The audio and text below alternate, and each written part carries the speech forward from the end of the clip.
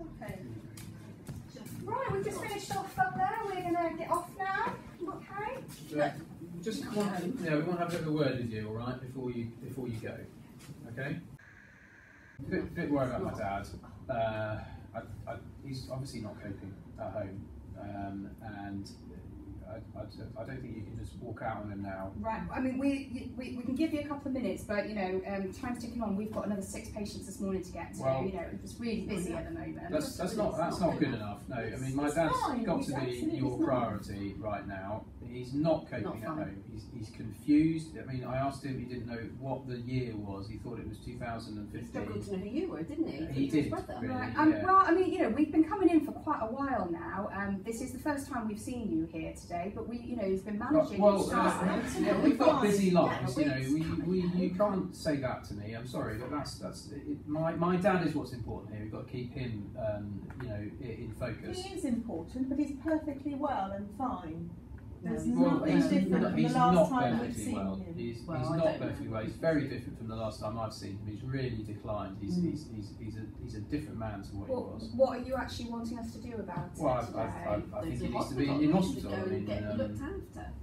Well, we could talk to the GP, can't we, and see what he says. But at the moment, there's no clinical reason for him to go into hospital. You know, we just texted him. You can't just have people confuse people just in their house. I mean, what happens if there's like a, you know, an emergency? I mean, what's going to happen? He couldn't even call for help. No, he couldn't.